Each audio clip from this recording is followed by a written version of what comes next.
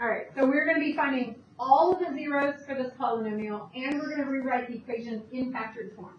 You can use your graphing calculator to help check your answer. We're not going to do that during class, but you could do that at home if you'd like, or on your own time. So the first, what? Yes, now I am. The first thing that we're going to do is look at the information given, factors. We're given 2 factors. And then we're going to look at the degree here, a degree of 4. How many factors should we have? 4 factors, so we need to find 2 more. And remember what a factor is. A factor is just something that multiplies by something else to give you that answer. Like 2 is a factor of 78. Factor 2 would be a factor. So if I wanted to know the rest of the factors of 78, I'd divide 2 out. So that's what we're going to do. Since I want to know the rest of the factors, I'm going to divide each of these factors out. So we're going to first divide x minus 2 out. So I'm going to set x minus 2 equal to 0. What goes in? Oh wait.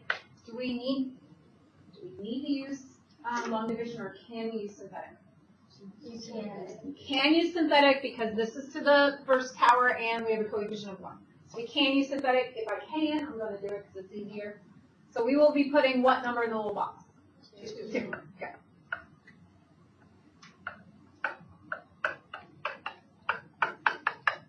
I'm going to go through it fast.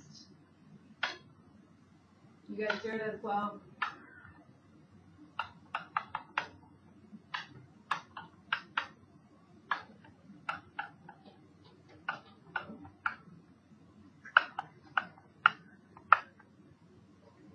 When you do synthetic division, because the direction set x minus 2 is a factor, you should get 0 as the remainder. If you get any other remainder, you've done something wrong because this is a factor. It should go in evenly, no remainder. Let's see. Now I have a cubic equation left over, but I'm not going to write it like with x's yet because I know that another factor is x plus 3. So I know another 0 is x equals negative 3. I'm going to now divide that out of the previous quotient. So what I like to do is I like to get rid of that remainder. I don't need the remainder anymore. And draw a new box just off of the old equation, or the quotient we just got. And then synthetic division again.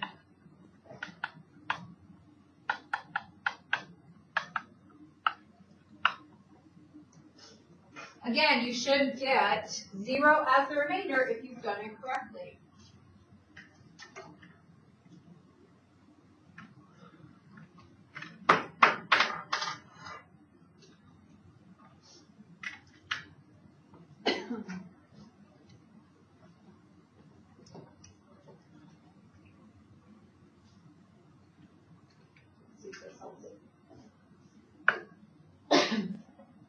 Okay, once we have taken out 2, we now have a quadratic left. Anytime you have a quadratic, you can finish this by factoring, complete the square, quadratic formula. Once you have a quadratic left, you have enough information to solve for the rest of the factors or zeros. So why don't you try factoring first, see if it's factorable. See if you can factor it.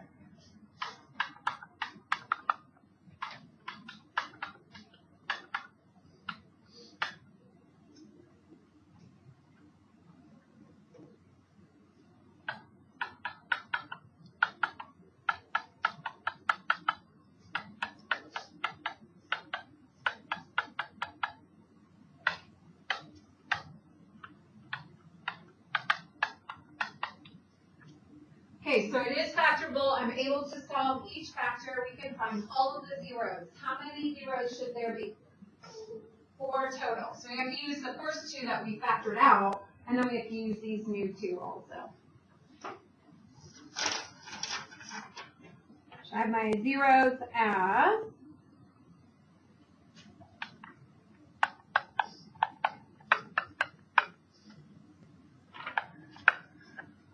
negative 3, negative 3 halves, negative 1 and 2.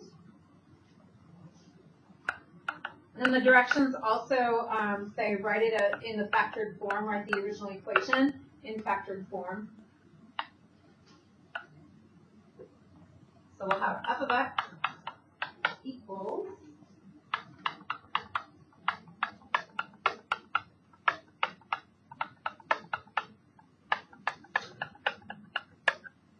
factored form.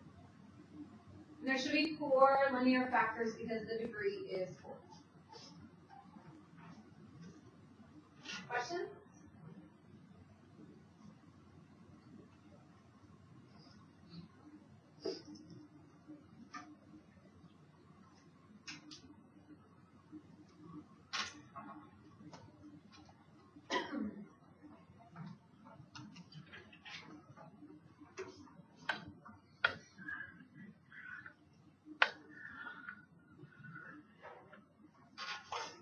So that's what you're going to be doing for your assignment, for most of your assignment. All right, now we just have just different scenarios. So this next one, I'm giving you x equals -1. That is a 0. So the last one I gave you factors. Now I'm going to give you a 0. We're going to find the same information. So if we have a 0, we can write that as a factor by adding the 1 and setting it equal to 0 now as a factor. Can I use synthetic division for that one? Yes.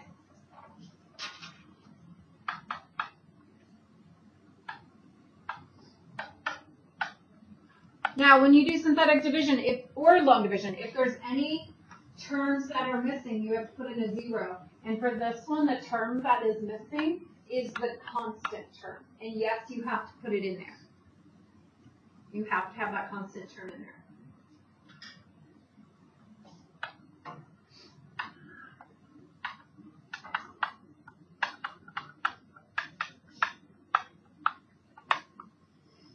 So we use synthetic division and we get a remainder of 0. That tells us we did it right because we need a remainder of 0. Now I don't know anything else. I know the degree is 4, so I should have 3 more zeros and 3 factors other than the first one. And when I take out 1 power, this should be cubic. But they haven't given me any more information. There must be a reason. So I'm going to write this as the equation now.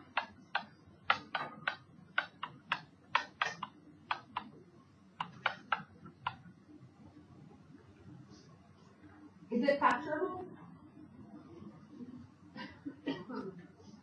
What do we do to factor that? What's a GCF? So there's one of our factors right there. And then I'll try to factor what's left over.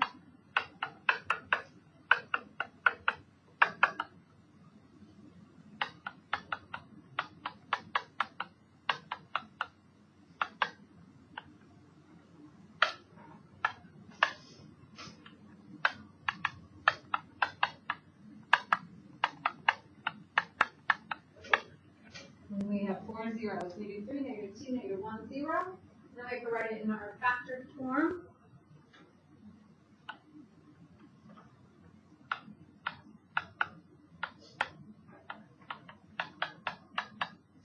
It's our first factor that you have to write down.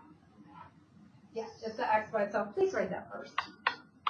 The rest of them I don't care about the order, but please write the factors one, the GCF first.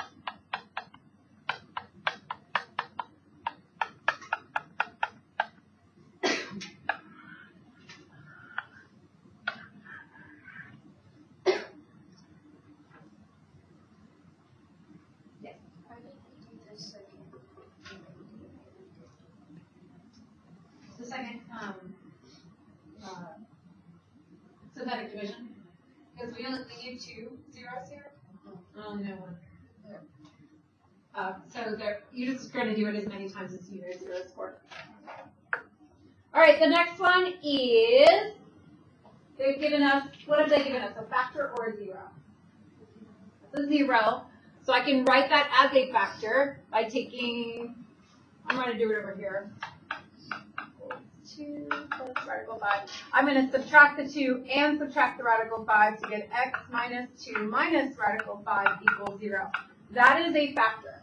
It's got 3 terms in it, but that's just because it has that irrational term, that square root of 5, that you can't add with a -2 or subtract. Can't combine them. That's why it has 3 terms. But that's okay. It's still a linear vector. Now, in Algebra 2, you should have learned that any time you have an irrational 0, it's never by itself. It always has a pair with it. Does anybody know what that other pair, that friend is? That I'm hearing? Well, I'm going to look up here. I'm not going to look at that. I'm going to look at this one up here. So the x equals 2 minus radical 5. Does anybody remember what those two things together are called? Conjugates, yeah. You need a conjugate. So they're conjugates. One is plus and one is minus, and they're really important. You can never have a square root of 5 by itself. You will always have its conjugate with it. It's the same thing with imaginary as well. We're not doing imaginary today, though. So now I'm going to set that one equal to 0, and I'll have a second factor, x minus 2 plus radical 5 equals 0. That'll be my second factor. How many factors do I need? I need 3. If you try to do synthetic division with multiple terms like this, it is a pain. I would highly not suggest it. So what I'm going to do is I'm going to show you a better way of finding the third factor in the third 0. What you're going to do is you're going to multiply these together. All right? And you learned how to do this last year.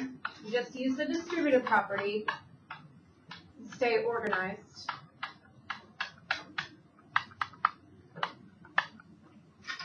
And I'm going to color coordinate each of these so you can see. I'm going to do x times x, so x squared. X times minus 2 times 2x. X times plus radical 5, so plus x radical 5. And I will distribute -2 to each term. That's 2x.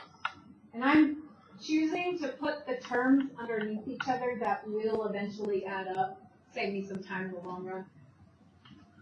-2, that's going to be minus 2 radical 5. I'll change my color again. I'm going to distribute the minus radical 5. So I'll have minus x radical 5. And then I'll have plus 2 radical 5. And then radical 5 times negative radical 5 is minus 5.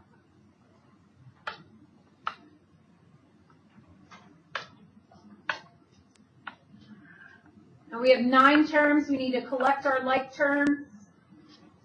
And because we multiplied conjugates, all of the square roots should cancel. That was the whole point of us multiplying them together, so now we don't have square roots anymore. We don't have irrational numbers. We've got x squared minus 4x minus 1. And you combine all your like terms. So we combine all our like terms, cancel out all the radicals. This is the 2 of those factors multiplied together. We need to find the third factor. If we take the original question, we divide it by this quotient or by this product, we will get the third factor. So how can I divide by x squared? Long division. So we will do long division for this one. Okay,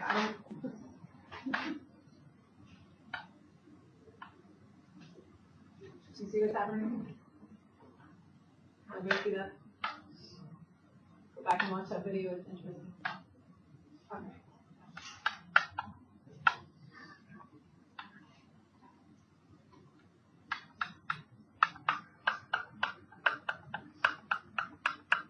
All right, what's our first step of long division? Divide. Okay, remember, if you do not remember how to divide x squared into x cubed, you can always just go write them on top of each other. X cubed divided by x squared. What does that give you?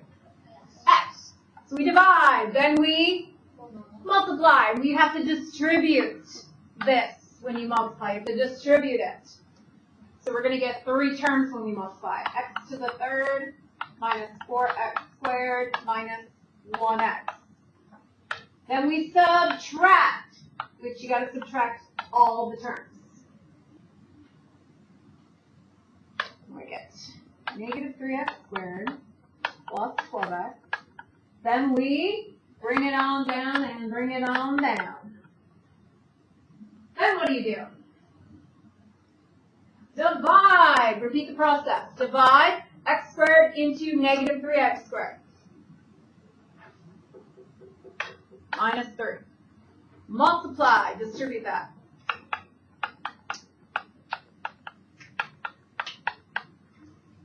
Subtract.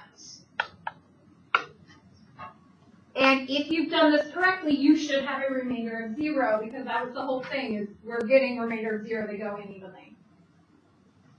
What if you don't get a remainder of 0? You made some sort of mistake. So our zeros are, this one I'm going to set it equal to 0 and I'll get 3. And then the other two are 2 plus or minus, nope, yeah, radical 5. So those are our zeros. And then the factored form, do you see how this one has like an equal 0 in the original question? Okay, I'm just going to leave however it was in the original question, so it's going to not be an f of x one, it's going to say equal 0 at the end.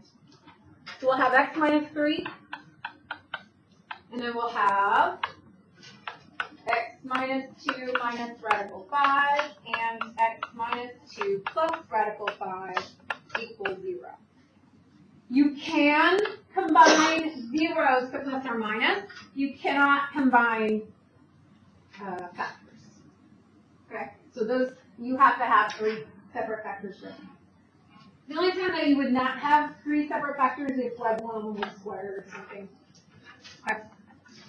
All right, the last one is not written on your paper. You just can write it on the back.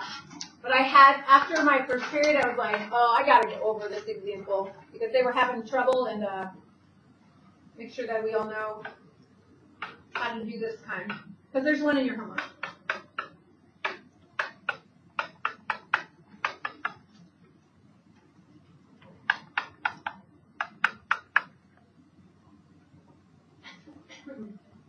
So did I give you a factor or did I give you a 0? I gave you a 0. So let's find the factor.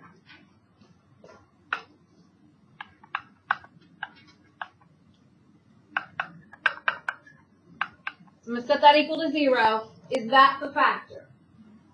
No.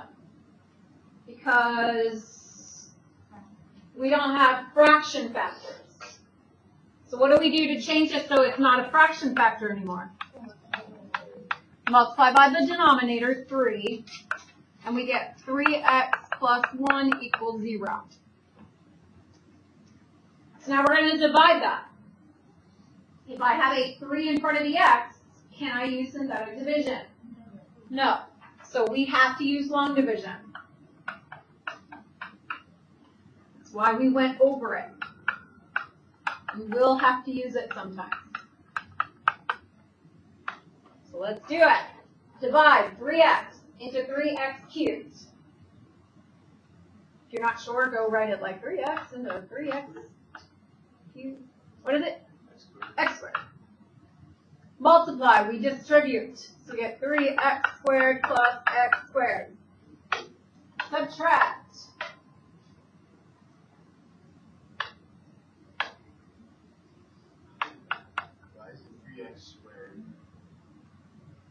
It should be cubed.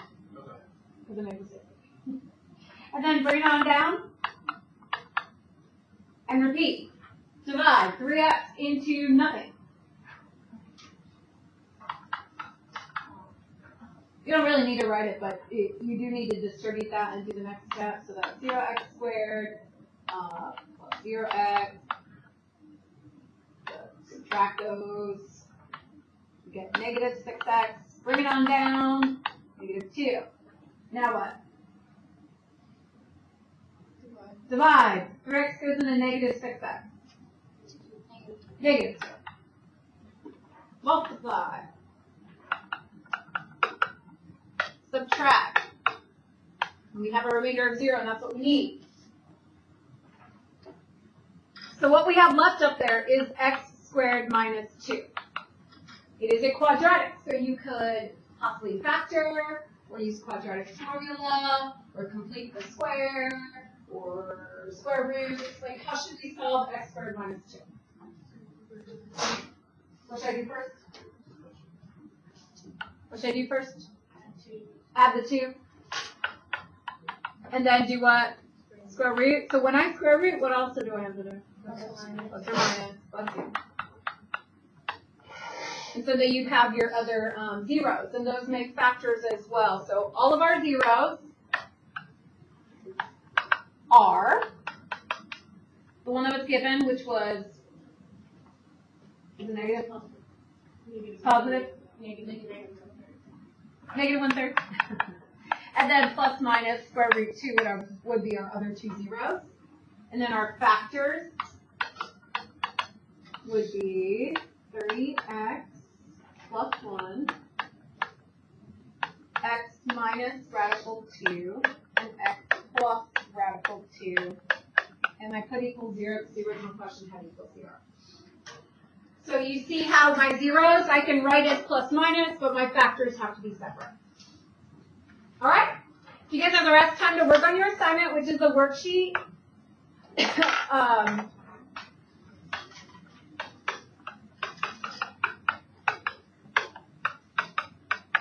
And then there's a little bit of review at the end of the worksheet to help you prepare for that quiz that's coming up this week. We don't want to just review last minute, but we'll start with today's assignment. So when you get it, look at the back, the last 2 questions. I just want to draw one thing to your attention.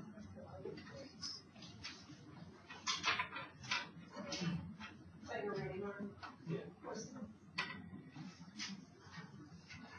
When you look at the back, the questions on the back say, sketch the graph, fill out the information without the use of a graphing calculator.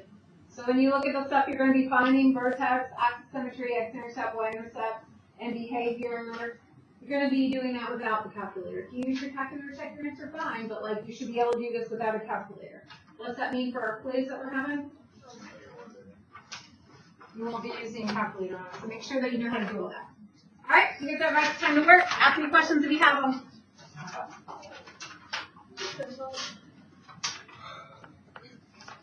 Adios now.